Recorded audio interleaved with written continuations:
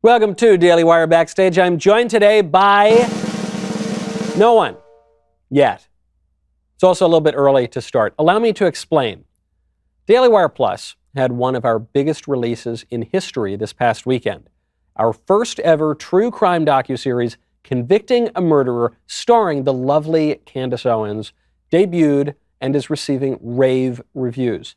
It already has over 8 million views. It is the second most popular TV documentary on Rotten Tomatoes. We have the privilege of having Candace on Backstage tonight to talk about the huge success and all the latest news. But we've run into a little bit of an issue.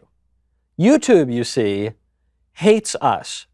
And YouTube, with its vague, some are calling them tyrannical guidelines, and their proclivity to censor conservative voices, has once again banned my friend Candace, prohibiting her from posting or appearing on any of the Daily Wire's YouTube channels.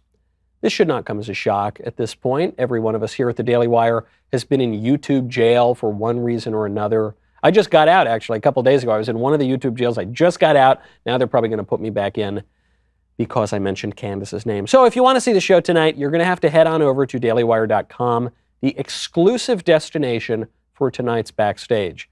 It will be airing live at 7 p.m. Eastern. I know usually we stream to multiple places. Tonight, only dailywire.com, 7 p.m. Eastern. I very much look forward to seeing you all there.